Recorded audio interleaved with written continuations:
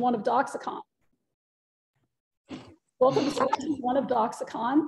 We have a couple of fascinating talks lined up for this session, but first, just a little housekeeping. You may use the Q&A feature at the bottom of your Zoom screen at any time during the talks. We will collect the questions and provide a selection for our speakers during the session Q&A, which will take place after both speakers have had a chance to speak.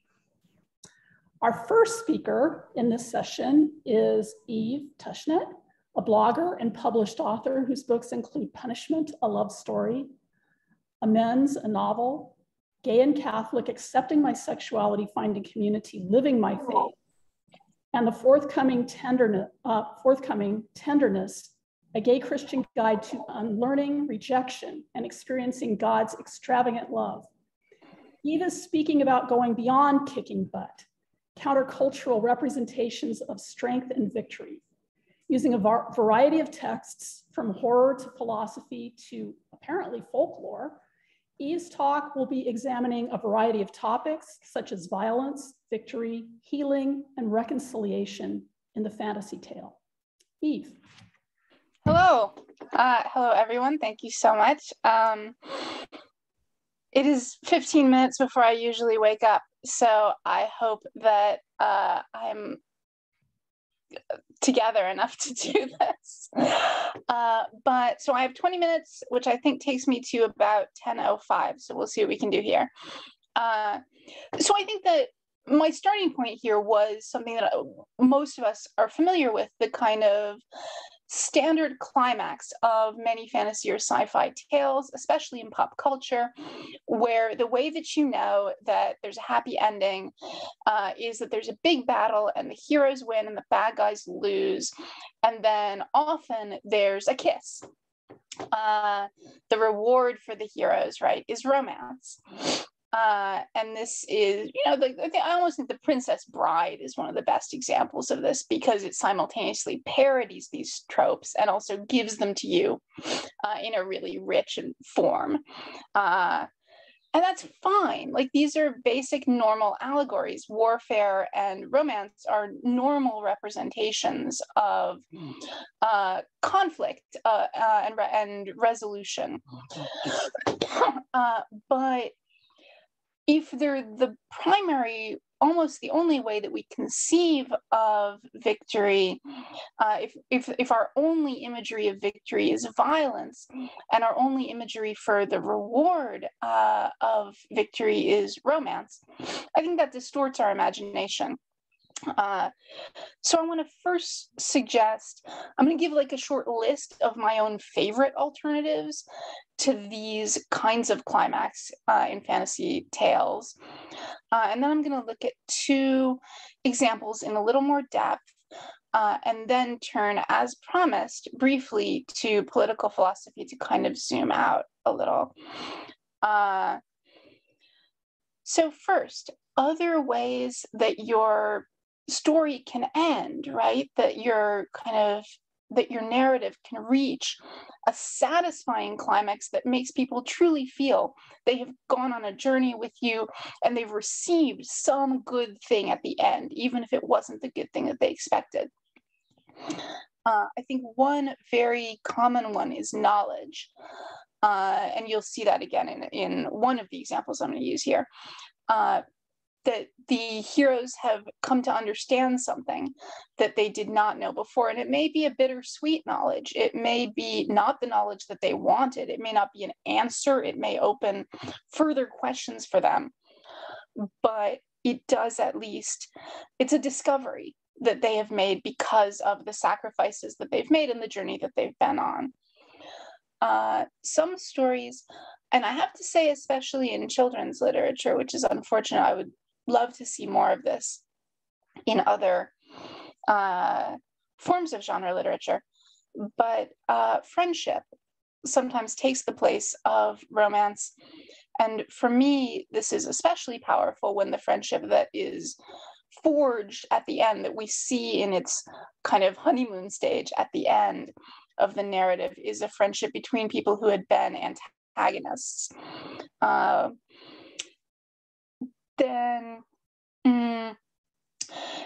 there are narratives where the kind of reward at the end is almost like there are narratives where the reward at the end is liberation, that a group of people who have been captive are now freed. And we'll see that again in one of the examples that I'll use in a moment. And in a certain, and so the huge, powerful emotional climax is them like escaping their jailbreak. And in a certain way, that is a subset of narratives in which the happy ending is that you're released into what kind of you might call normal life. I don't love that way of talking about it, but it kind of gets at what I mean. People who have been forced to live out these narratives of suffering and redemption, at the end of them, get to like open up a tea shop or start a family or have other kind of like small joys, satisfactions. The business of everyday life begins again, kind of the Shield of Achilles ending, where daily life is restored in small ways. And that narrative, I have to say, is especially powerful to me as someone in like fairly traditional addiction recovery, because it is so resonant with that practice of daily gratitude that like at the end of this epic spiritual struggle, your reward is that you get to like have a mug of cocoa on your front steps and like say hello to your neighbors and have a phone call with your mom. And that kind of ending can give a genuine feeling of peace and restoration and kind of like freedom. That's similar to what I would call the return of spring narrative, where a land that has been devastated has its first experiences of restoration. And you can also tell that story in a way that emphasizes the hard work ahead, that the land which had been devastated for so long now needs to be restored, but that's a kind of work and a kind of project that feels hopeful, instead of the kind of fraught, terrifying work of the main story. Now we have a work of hope and of kind of like daily labor. So those are my own favorite alternatives to the big battle and then the big kiss. I assume that many of you have your own favorites that maybe we can get into in the Q&A. But I want to do quickly a couple examples of how this can work and the complexities that it can draw in. One is a comic book series called ElfQuest that was started in the late 70s. It ran for a long time, but I'm only going to talk about the first major narrative arc, the actual quest of the elves. So the first elves that we meet in ElfQuest are called wolf riders. They are bonded to wolves, they ride wolves, they have some kind of mystical connection with them.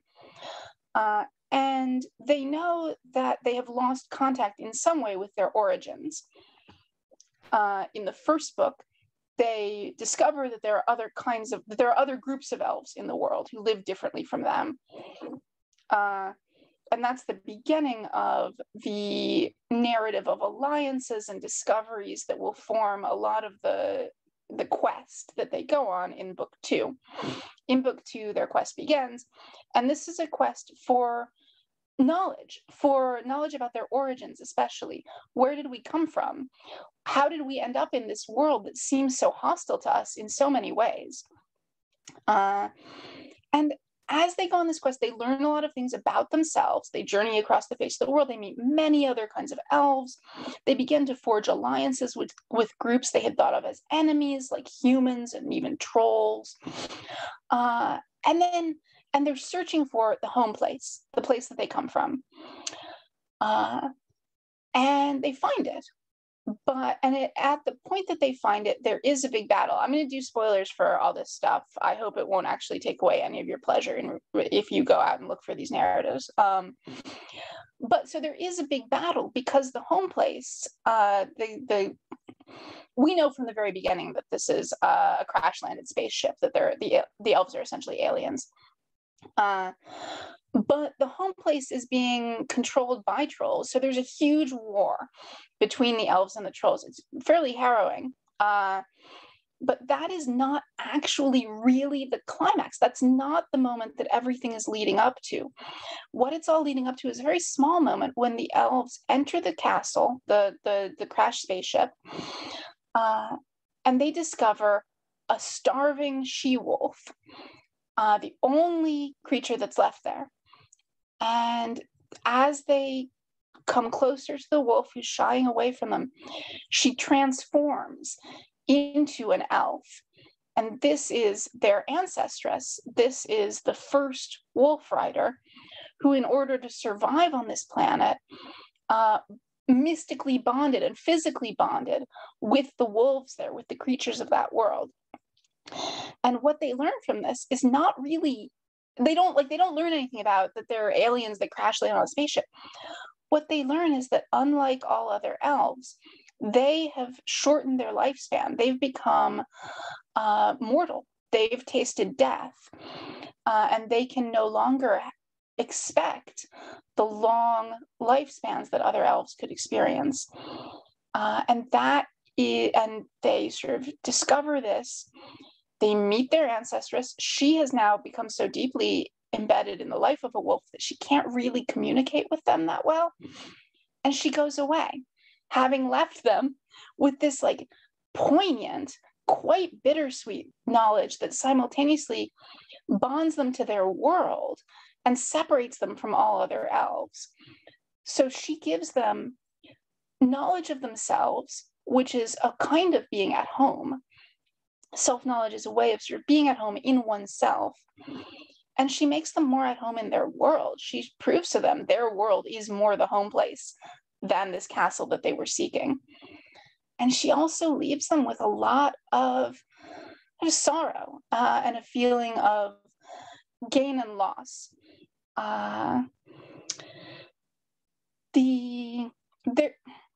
One of the things that I like about this narrative, both of the narratives I'm going to talk about, is that there isn't a relief of responsibility at the end. You don't get to just shed leadership because now the battle is over.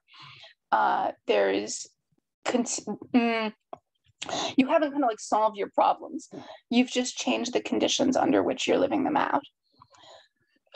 And that's a big part of what happens at the end of The Last Unicorn.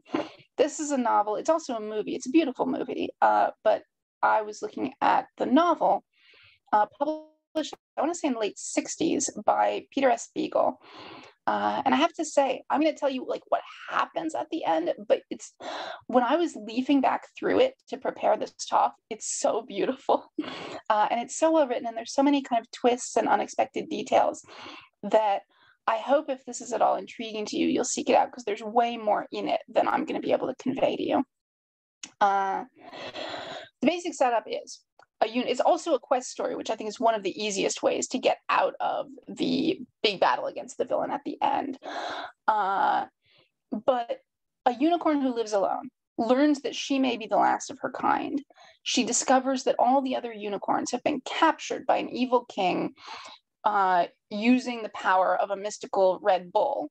The red bull has herded up all the other unicorns in the world and driven them into the sea where they are held captive.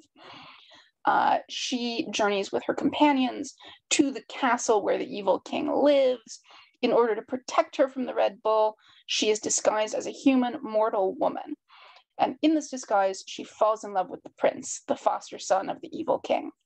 And he falls in love with her. She now reaches the point where she wants to give up her quest. She wants to shed her immortality, live as a woman, marry the prince who loves her. But that is not how it turns out. She finds herself on the beach in front of the sea where all the unicorns are held captive, in the form of a unicorn again, confronting the red bull. And he is able to menace her. He operates kind of like despair. He cuts off every possible angle when she tries to run. And he essentially kind of persuades her to begin backing away into the sea. He never kind of physically harms her, but he overwhelms her. He makes her feel that there is no way out. And as she begins to go into the sea with the other unicorns, the prince who loves her, knowing that he will die, knowing that the bull will kill him, leaps in between her and the bull. The bull does kill him. And it is at this moment that the unicorn screams. And it's described as a mortal sound. She's not kind of crying out as an immortal mystical being.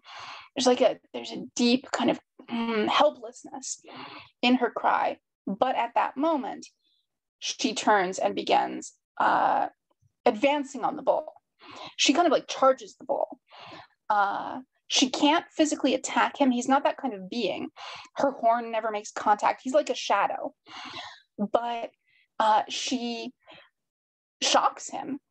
Nobody's fought back against the bull.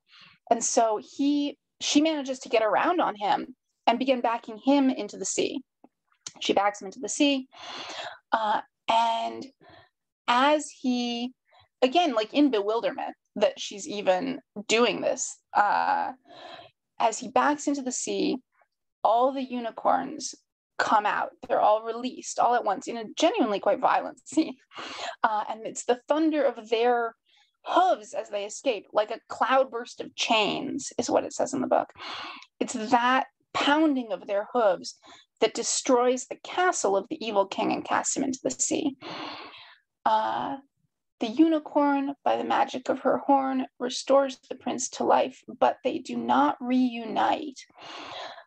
She has to accept that she is a unicorn. She has been changed by her time with people. She knows regret now, which no unicorn knows. And she knows love, which no unicorn knows.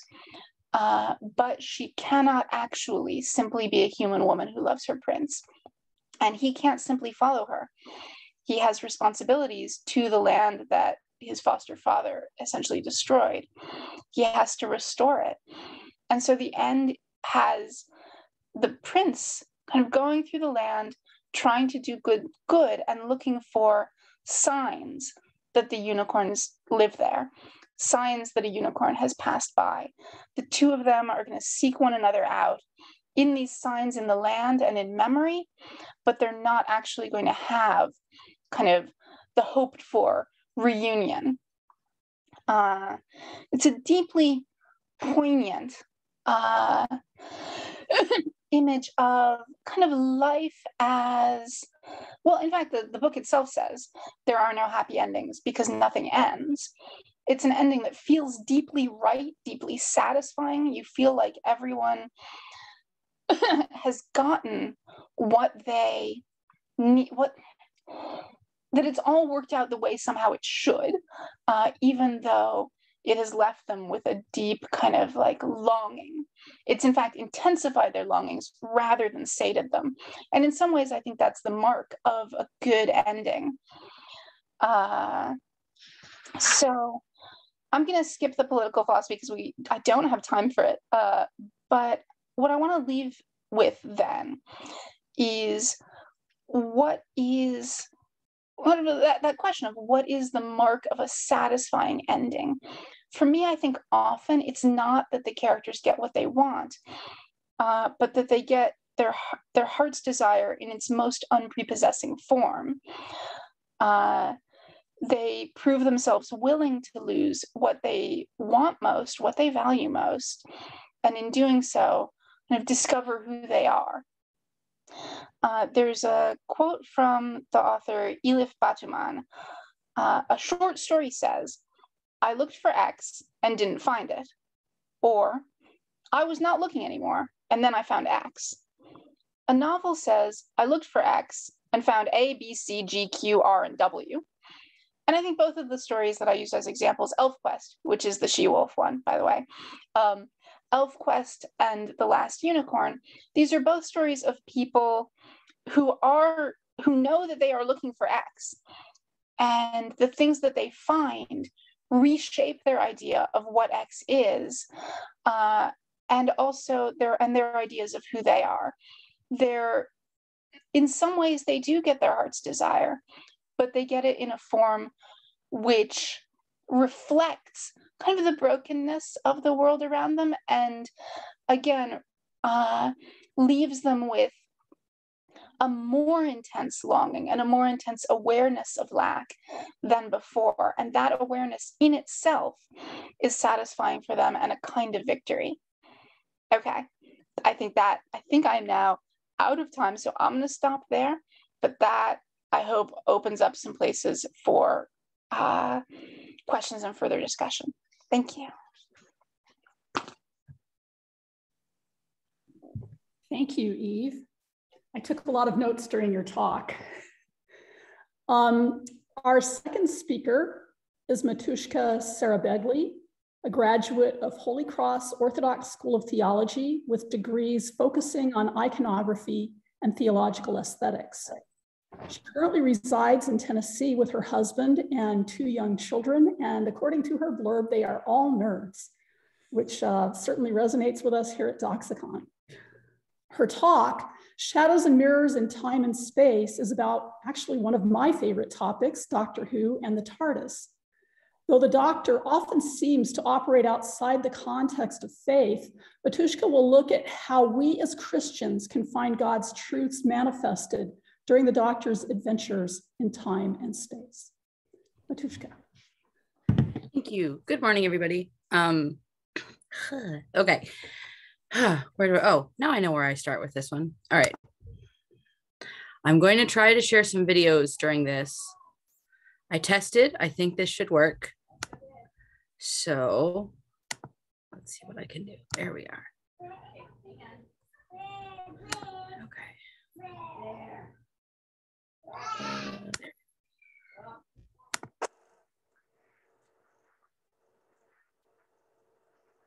Assume that time is a strict progression of cause to effect, but actually, from a non-linear, non-subjective viewpoint, it's more like a big ball of wibbly-wobbly, timey-wimey stuff. Whoa. All right, I'm back, or not. People assume there we go. Time is a strict... I hope everybody could see that. I started with that because, there we go. I came to the Doctor Who train kind of late in, I don't want to say late in my life, but late in it. And a friend of mine got me started on it. He said, you want to watch the reboot. They just rebooted this classic series. You want to watch it. And I saw that episode after a while, and I jumped up off my couch and just went, yes, that's how this works. And I use that particular phrase, the time is a big ball of wibbly wobbly, timey wimey stuff. Every time I talk to kids about how services during Holy Week work, and most times when I do church tours and talk about icons. And yes, I use Doctor Who when I talk about icons and temporal theology. Can you call it temporal theology? I don't know. That and Deep Space Nine Emissary 1 and 2. But I do that because it works. Humans are linear. God is not linear. In the church, sometimes we talk in a way that's not linear. Like, how can we be with the disciples that are going into Jerusalem with Jesus? How can we do that? This is how we can do that, because time is different. So when I see a thing like this, I recognize the thing. I go back to the church. I check out what's there. You ask God. You discuss things with other people, and you go, yep, it's that thing. That's that bit that I heard in church that I didn't quite understand. There it is. So that's what I'm going to do with Doctor Who. Now, there's a lot you can do with this. And we're just going to pick one. But here we go. I just want to give you some context about where I'm coming from with this. Hopefully everyone is at least familiar with St. Basil's advice to young men / students. And I work with kids a lot. So it's one of those things that everyone's heard, be the bee kind of thing. But the bit I really like is when he says, into the life eternal, holy scriptures lead us, which teach us through divine words. But so long as our immaturity forbids our understanding their deep thought, we exercise our spiritual perceptions upon profane writings, which are not altogether different, and in which we perceive the truth as if it were in shadows and mirrors. So the Holy Scriptures, and I would add all the traditions of the church herself, icons, hymnology, not to mention the liturgy and all the sacraments, all of it, let us in on the divine life. But we have to remember that God's nature is completely other from us. And so the divine is often a bit incomprehensible. This is where, and you guys all know this, in fantasy and science fiction, it can put the same stories or concepts in a different context, so we can look at it from a different angle, and we can work out what's good, bad, helpful, not helpful in a safe place, and then use that in real life. Next part of my context is quick basics on Doctor Who. It's a science fiction TV show, started in premiered on the BBC in the 60s, went until the 80s, went dormant for a little while, got a reboot in the early 2000s, and has been going ever since, sometimes as a serial, sometimes kind of sporadically as specials. It's the adventures of a humanoid Time Lord who travels through space and time with a variety of companions. This is an important point. We'll come back later. Usually human, but not exclusively. And the Doctor can regenerate. This is a fabulous way to keep your character going. They can change outward appearance, but remain the same person. There's been 13 plus 1 in total for now. So for this, I'm just going to confine my examples to Doctors 9 through 12. I'm not as familiar with the classic Doctor Who. I know it's there, but I haven't. Again, this is just where I came to it. I would love to hear more examples of what we're going to talk about in 3 seconds from the classics in the Q&A. Let me know. I'm always looking for more info. So Doctor Who is a solidly secular show. It is. It's not trying to be an allegory. It's not trying to be anything. So it makes it a great candidate to find those shadows and mirrors. And I think it's more powerful when it does. Because if you have something that's not setting out to try to do any kind of theology, and you can find that truth, that good story, the true story in it, it makes it so much more powerful. So you've got another clip. So what I'm going to talk about specifically with Doctor Who is the TARDIS's communion, if you're familiar with Zazoulis's work being as communion. This is what we're talking about, the necessity of communion. It is an integral part of the show from the very beginning. So I was going to show a clip. I think I'm not going to now. Anyway, so Christians exist in community. Yes, it's part of our nature as human beings. God created us this way. God said, let us, God is community, make man in our image according to our likeness. Genesis. The Trinity, this is our God. God is community. St. Basil says the unity of God lies in the communion, the koinonia of the Godhead. We're getting into kind of not high theology, but it can go there. God is social, conciliar, use Russian word sobornost. Zazoulis would say the being of God is a relational being. God is love. This necessitates a community. So humans then require this same community. It's our shared image and likeness with God. In a Callistos Ware article, he quotes someone named Richard of St. Victor in his De Trinité. And he says, the perfection of one person requires the fellowship of another. Now, this particular theological anthropology can get kind of high. I tend to work with kids a lot, and when it's an immediately obvious concept, but when you read things like Zazoulis or like St. Maximus the Confessor, it can get a little cerebral, but it's not. I mean, you go to church, you know that we have community, that we need community. Services require more than one person. Liturgy, work of the people. Communion, literally, communion is that sacrament of uniting ourselves with Christ. Loving God requires loving others. We love our neighbor. The sheep and the goats parable. You have to have people in order to get to the kingdom. Love our enemies, not just love your friends, love your enemies. Even hermits require to go to church to receive the sacraments. I joked with my father, who's a teacher at a seminary, that if his students find being his communion a little tough to slog through, watch Doctor Who, because the Doctor always, with some notable exceptions, has companions. In the show, it's kind of used as a storytelling device from the very beginning. You know, these are the humans that we can relate to as we see this being, this other, that's the Doctor. But it's still a necessity. The show doesn't work without it, because the Doctor is defined by those relationships. Literally, he's called the Doctor by one of his first companions because he's a smart guy, and you know, therefore he's must be a doctor, and he just kind of lets it go. Later in the reboot, they go into that his name is a promise to help others I will leave that bit of nerddom alone. It gets a little blurry how that works, but it's always, he's defined by those relationships with other people. They're necessary to him. That promise that I mentioned, he tells one of his later companions, Clara, that it's never to be cruel or cowardly, never to give in, or never to give up.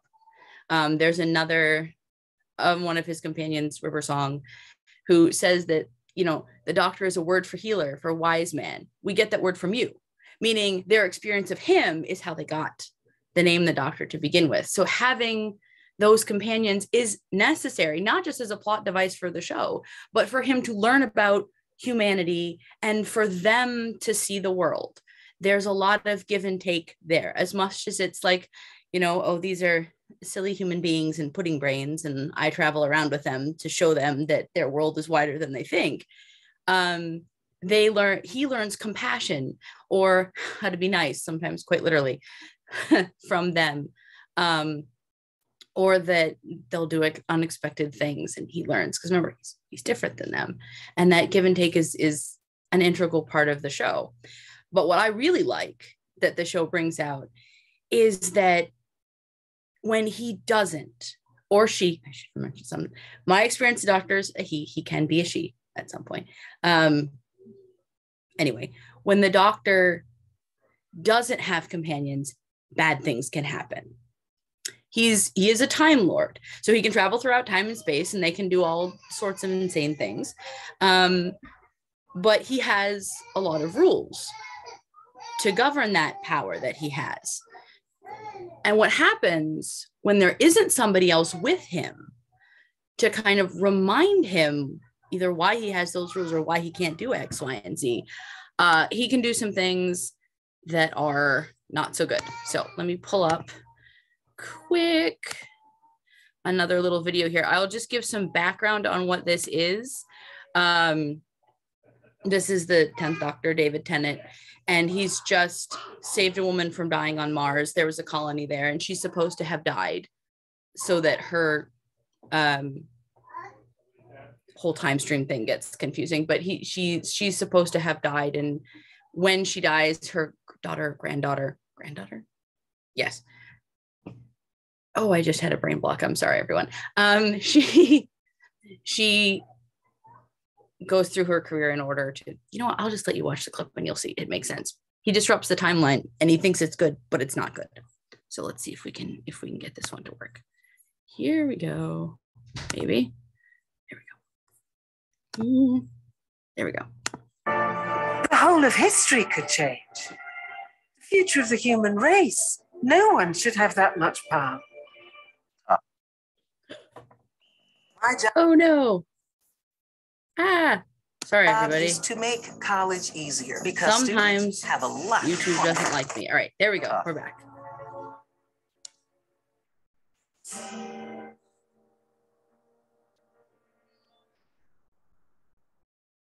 You should have left us there.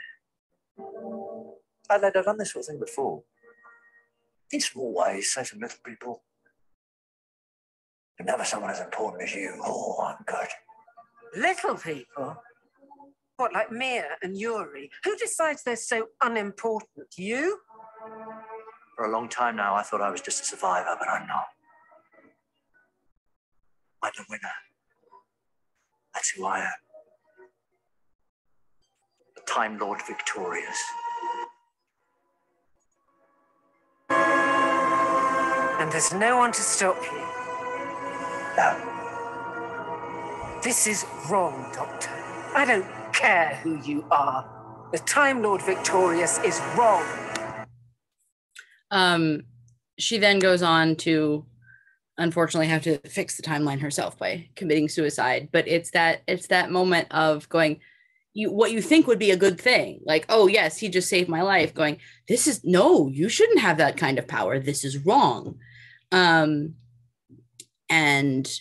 there are numerous examples of his companions blatantly telling him, you shouldn't be alone, because when you're alone you do bad things. There's another one. I'm one of those persons that I can tell a story, but sometimes I like the characters themselves to tell stories. So we've got one more. Silico pair. Backstory behind this one: the Doctor tends to lose his companions quite a lot, which is sad. He's immortal. They come, they go.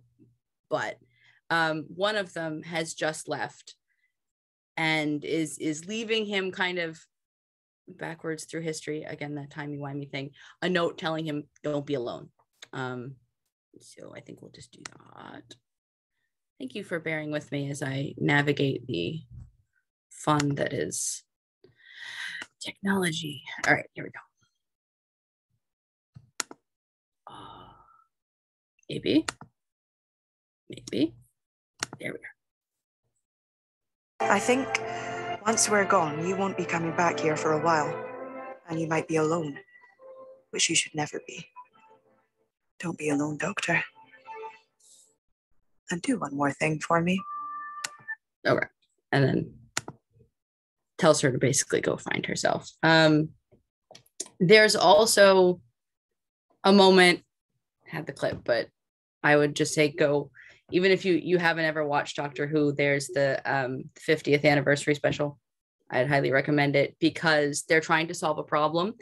And not only do the companions come and help him, but like happens in Doctor Who every so often, all the doctors, the different incarnations will get together and they're trying to solve a problem. And literally one of them says, like, we can do this. There's 3 of us now. Meaning not only do we have that other community, we now have ourselves to solve this big problem. And they end up being able to essentially save their entire planet by all of them working together. There's in another one of, it's a David Tennant episode right before he leaves, they have all of his various companions over the years get back together in the TARDIS and they're all working this big machine. And it's really over emotional. The music is over the top, but what it does is say, like, this community is important, which is all the more sad than when he loses it.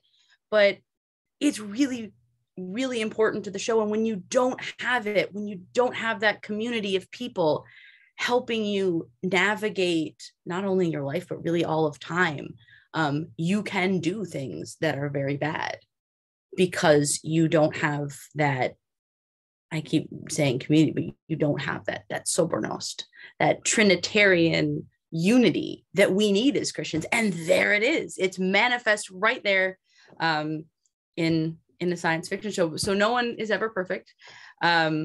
Situations ever changing, but through community, we can do amazing things. And lastly, because I think I'm probably running a little bit out of time, back to St. Basil for a moment. He says that we imitate those who perform the exercises of military practice, for they acquire skill in gymnastics and dancing, and then reap in battle the reward of their training. Meaning that, just like some football players do, you can take ballet and it still will help you in your military career, your football career. This is doing the same thing. I think that watching a show, especially Doctor Who, can show you, what was I going to say? Can help you in that practice of working out how what your faith looks like in real life, but in a fantasy space, so that you can then go out and do it in your real life. The other thing that this show does, and there's just so much here to look at there. If you've watched the show, you know, and if you haven't, go look at any of it. The themes of self-sacrifice and self-denial and forgiveness are all over the place in there. There are some not so nice things too, but those that are in there are great for understanding maybe a more higher complicated theology, but also great at starting discussions. When I told a friend of mine who is a massive Doctor Who fan that I was doing this, we started just talking about things like, did you see this? What do you think about this? I don't know if that works. And that's really, really wonderful. Especially when, again, I talk to kids and young people a lot, when they're afraid to talk about, or not afraid, not unsure of how to talk about church or theological issues. This will get them start talking because, oh, I know this. I understand it when I see the doctor do it, or when I see Clara tell the doctor, you know, don't be alone. You're bad at it. And also, by the way, just don't ever be alone and be bossy. Anyway, Sorry, I get excited and I run on tangents. Yeah, we see the thing, we recognize the thing, we go check with the church and check with God and talk to other people about the thing and go, yep, it's that thing.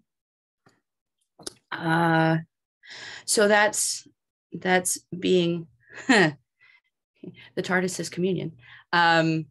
Hopefully, I would love to hear in any questions or Q&A later about more examples of this. My friend and I actually are now starting a list of all the lovely theological things we can find in Doctor Who just for fun. So I would love to hear more, especially from the classics, if people have more, little episodes or things they'd like to share. So I hope I'm not done too terribly early. I think I'm right on time. Maybe. I think you're fine. Okay, so I was thinking as you were speaking, your title, Shadows and Mirrors, I was actually thinking of a couple of specific things, like the Vashta Narada in the shadows. Oh, am I muted? No. Like the Vashta Narada in the shadows in the Family of Blood, in which the fury of the Time Lord consigns one of the Family of Blood to the insides of a mirror, I believe it is. So it was kind of neat to see that. But as you were talking, and I have a question for Eve too to lead us off, and please, everybody, put your questions in the Q&A so that we can have more questions than just my own questions. But I was thinking, as you were talking about the bad things that can happen when the Doctor is alone, the +1 Doctor, the War Doctor, never has a companion. And until, as you say, the other 2 current Doctors come with him and form a community. So I really love that koinonia idea. I was just wondering if you could speak a little bit to the bad thing that Doctor is, planning to do, and how that actually impacts the lives of the other 3 Doctors who follow him. Oh, in that particular episode? Oh, the 50th anniversary one? It is the 50th anniversary episode, but the thing that he plans to do has a major impact on the 9th Doctor, the 10th Doctor, and the 11th Doctor until the 10th and 11th meet him. And yeah, he's going to destroy his entire planet, essentially, in order to stop a war. Because do I have them here? No, I don't have. My daughter has stolen all my little Dalek toys. But the robots that can't climb stairs and then can are destroying the Time Lord planet. And so his solution, oh my gosh, I can't remember the actor's name now, who plays the War Doctor. It's John Hurt.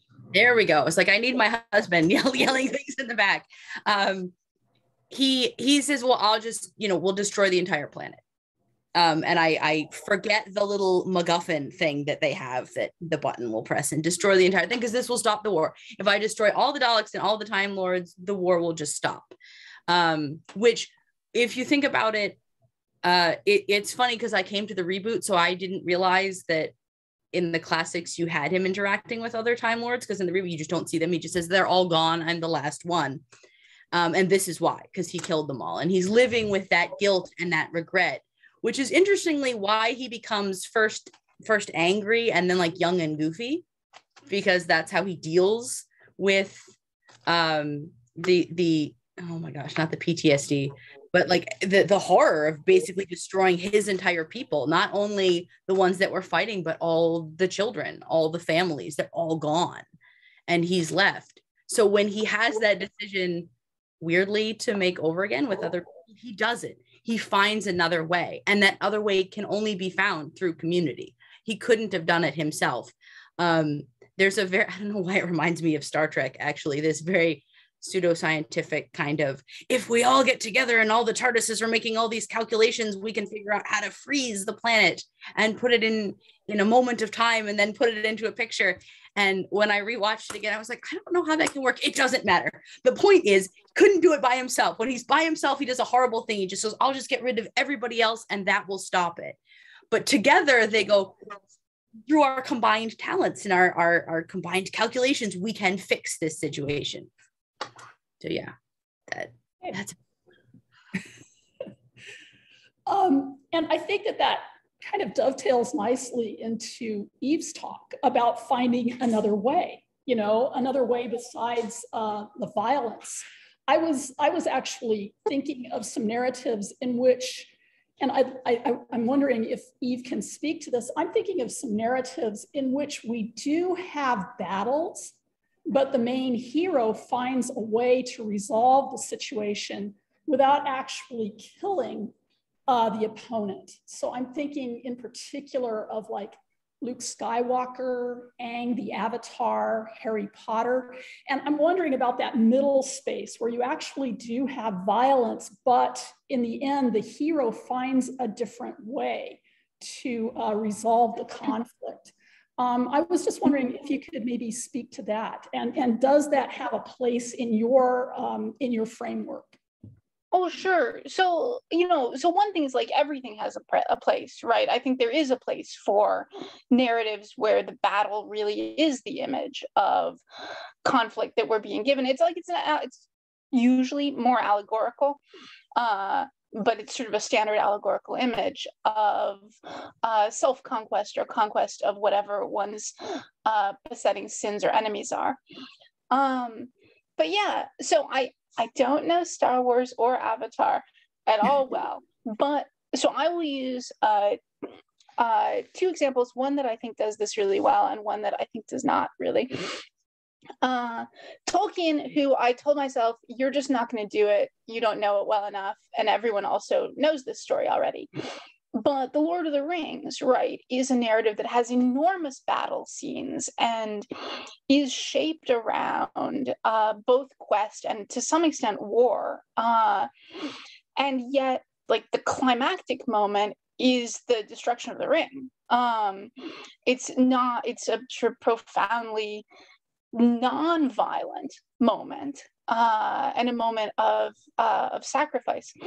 One of the things that I wanted to get into and ran out of time for was narratives of martyrdom, where violence is the language in which victory is spoken, but it's the suffering of violence rather than the inflicting of it. So that's one where I really think Tolkien genuinely, I think, thought through how he wanted to portray the climax of his story and came up with something that sort of like rings true both emotionally and theologically. Harry Potter, I have to say, feels to me like cheating, that Harry Potter himself never kills anybody, but everybody kills people all around him. It feels more like he personally was kind of spared that moral wound rather than that, like, to me, rather than a statement being made about the failures of violence to resolve problems or something like that. Because violence does actually resolve a lot of their problems in Harry Potter. It's just violence done by like Molly Weasley or somebody else. So where was I going with this?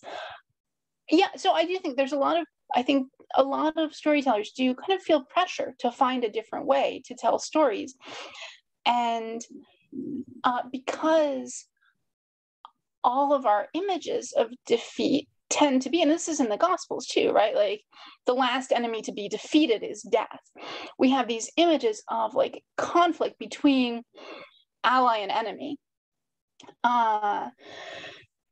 And it's genuinely quite difficult to get beyond that. I think in some ways, both ElfQuest and The Last Unicorn do, but even those have defeat of the enemy and have major war scenes in kind of a Tolkien-esque. The war is almost in some ways a distraction from the real climax, but it is there. Okay. I just wanted to mention something. Actually, this is what got me thinking about that question. Because in Avatar, which you say you're not familiar with, the hero has to find a way to stop the villain, but he's been trained in pacifism. And so it really becomes a serious conflict within him. to try to find a way other than killing him, and everybody's telling him he has to kill him. So I just find that's what got me thinking about this. I'm not seeing, oh, we finally have a question in the Q&A. Thank you. Please, everybody, ask us questions. Okay, so here's the question. And it says, it is interesting that these talks were paired because Eve spoke about endings while Doctor Who is almost deliberately designed to run forever. What are the different themes and narrative decisions that open up in concrete endings versus open run stories like comic books? Great question. And this is obviously for both of you. So whoever wants to go first. Yeah. So I'll do it because I was thinking about this actually at the beginning of Matushka Sarah's talk anyway. What is the kind of, what kind of time does your story take place in? One of the many beauties and richnesses of The Last Unicorn is that its climax takes place both in apocalyptic time and in non-apocalyptic time. Apocalypse, right? Like all of our lives, I think, pass through multiple apocalypses, and arguably, well, I wouldn't say arguably, and in fact, as Matushka Sarah kind of gestured at, the eternity is constantly entering into time, kind of most obviously in the Mass or in Divine Liturgy, and yet we also live a lot of our lives in non-apocalyptic time, in the time of longing and kind of like daily acts of restoration, and the in The Last Unicorn, the liberation of the unicorns, I think, is a profoundly apocalyptic moment. The sea opens up, right? And these creatures like boil out of it. And in so doing, their liberation is what casts down the powers of this world, the evil king. And then they pass through, and we're left with the non-apocalyptic time of longing and kind of labor that the prince and the unicorn kind of walk out into. And so I think that's one way. So one way of talking about this is, are you trying to tell a story that is apocalyptic and that rises to that climax of liberation? Or are you trying to tell a story that is non-apocalyptic, that opens out into kind of daily work? That's sort of different from how do you tell a story that feels like it's going to continue running forever. That I feel like I know less about. ElfQuest did go on for quite a long time, but to be honest, to me, never recaptured the kind of like intensity of the first arc that it went through. And I guess, and I'm just not sure, because so much of an ending is about how the experiences that they've been through in the story change the people who went through it. And you want to both see them as they were and to see them change. But I don't know, and maybe the Doctor's regenerations are like an especially profound kind of like image of that change. But I don't know how often you can work that. And maybe the Doctor Who fan should now take over and say, what do the recurring regenerations kind of add to the story? And I was sitting here trying to figure out how to answer this question, because it's one of those that yes, I'm on. Okay, I'm really bad with this. I'm such a troglodyte. Anyway,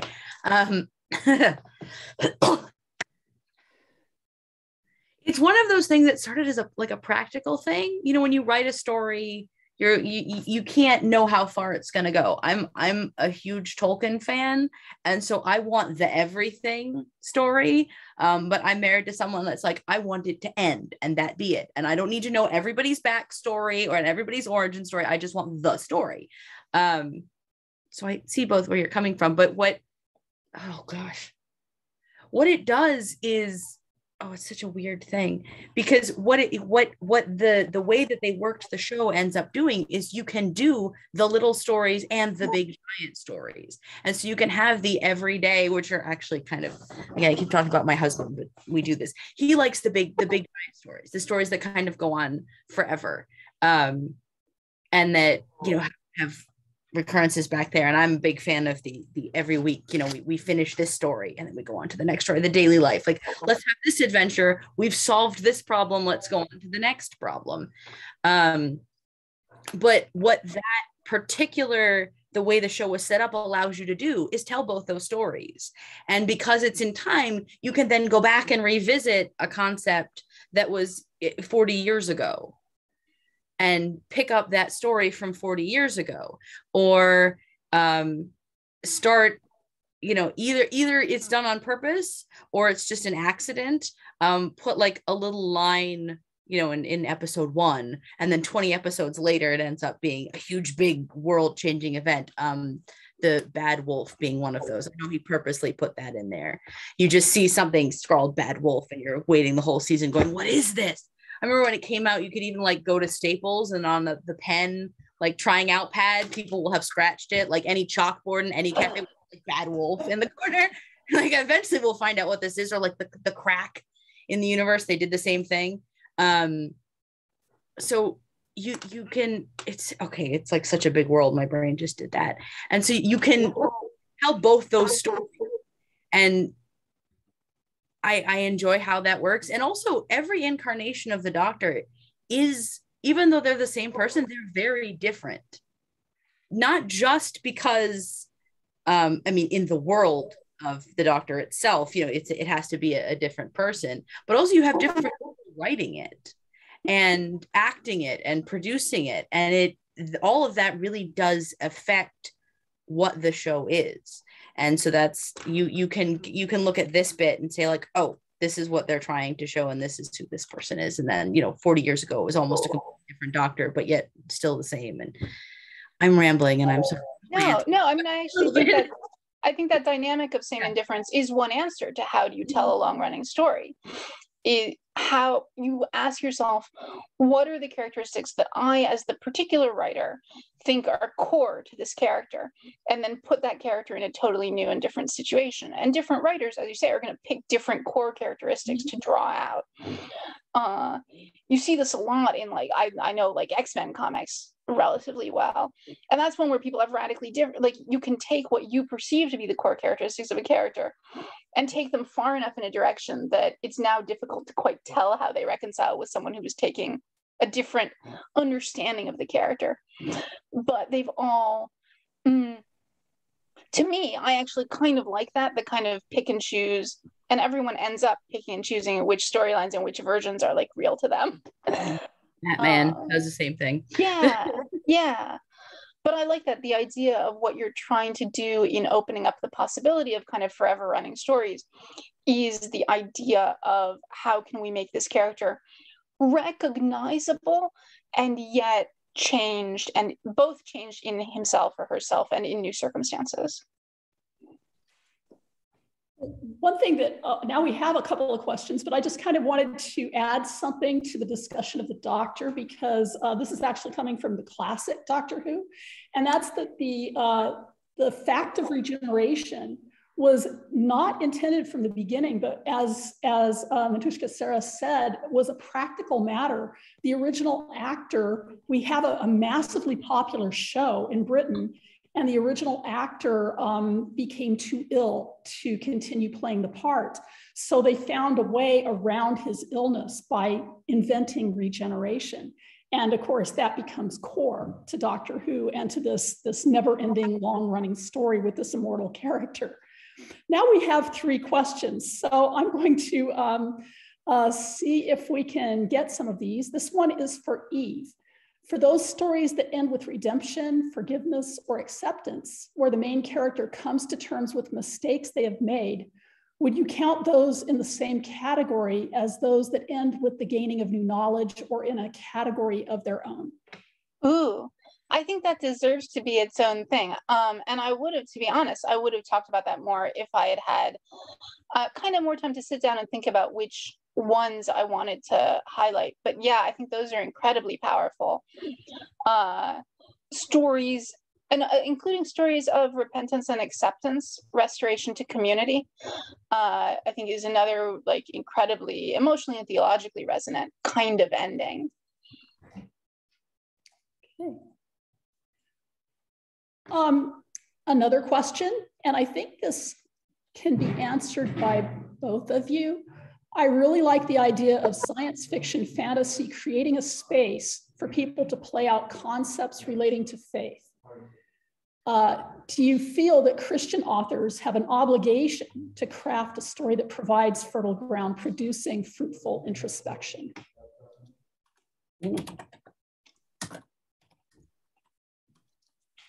This is now dealing with Christian authors, not secular authors. I think it would just happen. See, that's if you have a world, if you're like a specifically Christian author, you have that worldview. And I'm maybe reading this backward because I'm not an author, but I read a lot of them. You can, the author's voice is going to come out in whatever they write, whether it's overt or kind of subtle. And so if you have that worldview and you're creating something, I think it will be there, whether you mean it to be or not. I don't know if you need to be a C.S. Lewis and there it is, it's allegory, or it can be more subtle that you've created this, and in the world when someone reads it, they can find those things which then they can discuss. Yeah, so, I think that's usually what happens, right?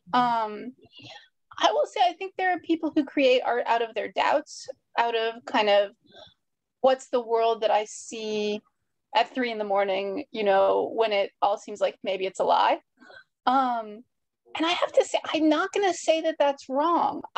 It's trickier. I think that it is, you know, morally dicier to do that as a Christian, but you're also offering, I think, a profound kind of empathy and solidarity to people who also feel that way, just in reflecting the world that they are afraid is the true world, that you can kind of face that and help them to face it and maybe understand it better, see it from a new perspective. I think that's right. Because I do think we all, anytime people are making art, it is coming out of what they see in the world in one way or another. But most of us see kind of ambivalence, you know, or like don't see only one thing. Or there are times when the world seems to kind of like a kaleidoscope rearrange itself into a different pattern than the one that we usually see. And there's secular artists who make art from the moment when the kaleidoscope seems to rearrange itself into a kind of believing world. And that can be some of the most powerful religious art. And so similarly, I think, and again, I think there are moral problems here. But I don't think it's wrong to be the Christian who makes art from the moments when the kaleidoscope seems to show a godless world. Yeah, because when you have that, and this is, oh gosh, I love doing devil's advocate. When someone sees that and they go, oh, I don't like that. Well, why don't you? Why does that bother you? And having that question, you can start on your own little journey about why does this bother you? How do I reconcile that? How do I, not fix is the word I want, but you know, what do I need to find to figure out why that bothers me and what I need to do differently, or how do I see it the same way? So I like that too. I like things that are very, I think something that shows a world, I don't want to say not very like happy and hunky-dory, but kind of like very bleak. It's not that shows as much about truth as something else does. That looks more familiar. I think the unfamiliar can help us also find our way back. Yeah, I'm babbling, but anyway, yes. I think one of the examples of what you were saying about, you know, the Christian worldview coming out through an author's writing just as being part of who they are. I think Tolkien's Lord of the Rings is a great example of that, because People can read that and get no Christian content out of it at all, but he is definitely a Christian author, and Christians can read it and get a lot of introspection out of it. And it also depicts a very bleak world in which Mordor is rising, and something needs to be done about that. Okay, another question. I agree with Eve that Harry Potter feels like cheating. Oh, my heart. Continuing in that vein, even Harry Potter's martyrdom is incomplete.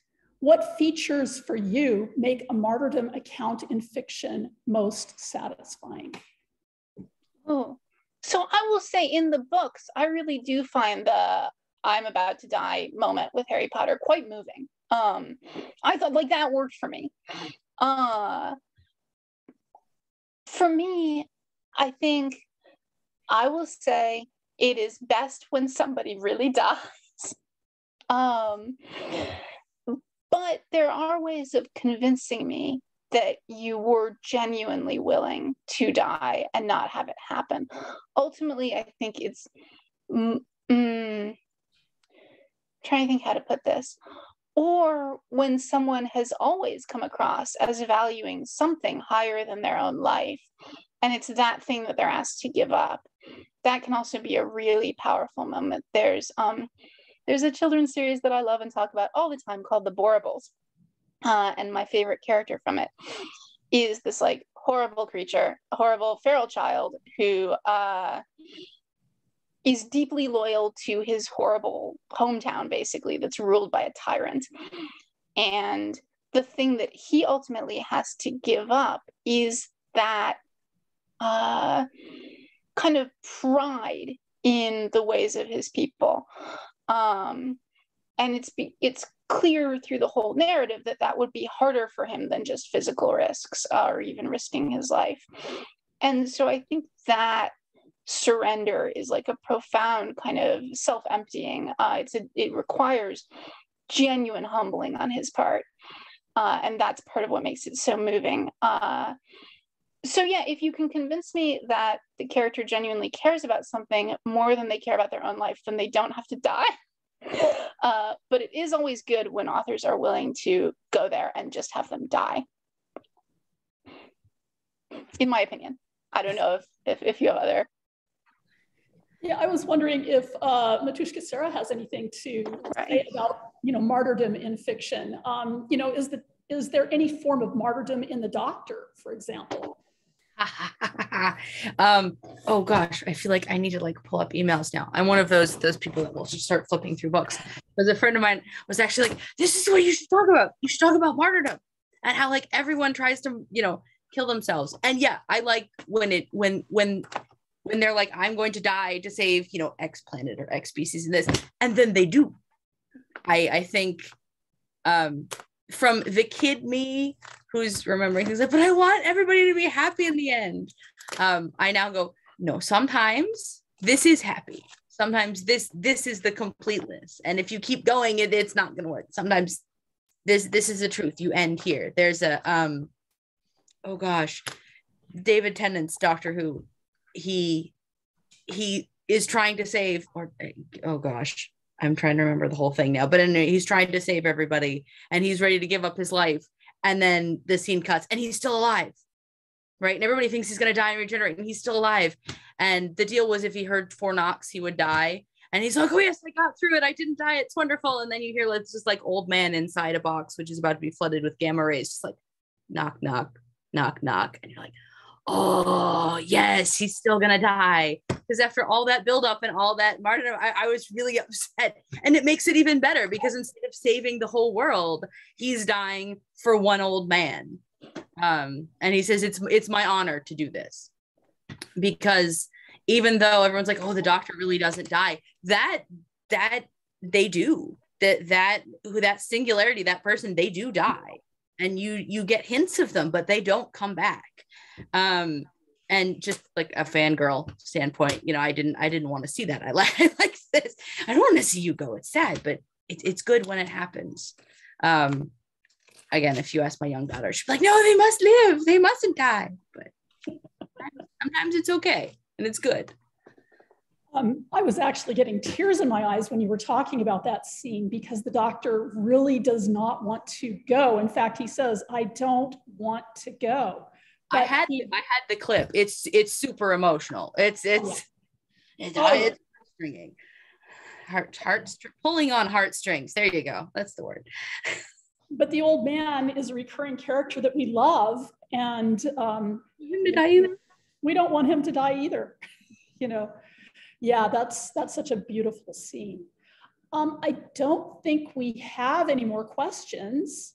Do you have any comments that you didn't get to cover that you would like to mention in the next few minutes? Or did you cover everything you want? Go for it. What have you got? I feel like I kind of did what I came here for. I would be interested to know from others what makes an ending kind of satisfying or not satisfying, and especially, are there kinds of endings that you usually dislike that you can be sold on, and vice versa? Like one thing I wanted to talk about that I didn't really get to was, like, in some ways the Last Unicorn thing is the thing that gets so overdone in movies, especially in horror movies. This was where I was going to talk about horror, where the way you defeat the monster is you, like, just stop caring that it's a monster or whatever. You, like, if you're not afraid of it, it can't hurt you, which often feels cheap and almost like victim blaming, right? Like the victims didn't have enough willpower to not be afraid of the monster, but our special heroes can. And I think in The Last Unicorn, it works in part because it plays more like martyrdom, more like a kind of acceptance of whatever happens now, I am not going to do what the Red Bull wants. There's less of a, like, this is how I defeat the monster, and more just, this is how I remain myself. This is how I continue to kind of, like, to not give in, and whatever happens as a result of that happens. And in fact, that is how you defeat the Red Bull. But it's not quite as kind of, it's not as simple as just, if you can kind of generate the correct feelings in yourself, then everything will be fixed. So that's a kind of story that people really want to tell, in part because it's sort of true. How martyrdom happens and how it defeats the powers of this world literally is just that people aren't afraid, and they're not afraid to die. And that is the political philosophy I was going to get into, was the idea that martyrdom exposes the weakness of the state in a profound way. At the moment when the state appears to be most powerful because it's destroying the bodies of the martyrs, it's in fact, like, precisely in that moment, was sort of putting on blast the fact that it could not make them comply, that it failed to turn them into good citizens. And that's kind of the truth that all the, to me, often very boring narratives of, if you just believe hard enough, the monster will go away. That's the truth that those stories are kind of getting at, I think. Thank you. That was a really excellent answer. And what you were saying at the very beginning about wanting to hear what other people have to say, we now have an opportunity to do that, because we're ready to go to our breakout sessions, where you are both very invited to participate in the breakouts and hear what people are saying about your talks, and address any issues and interact with the attendees. So we're going to cut now from the main session and go to the breakouts. The breakouts are on the Doxacon list of sessions that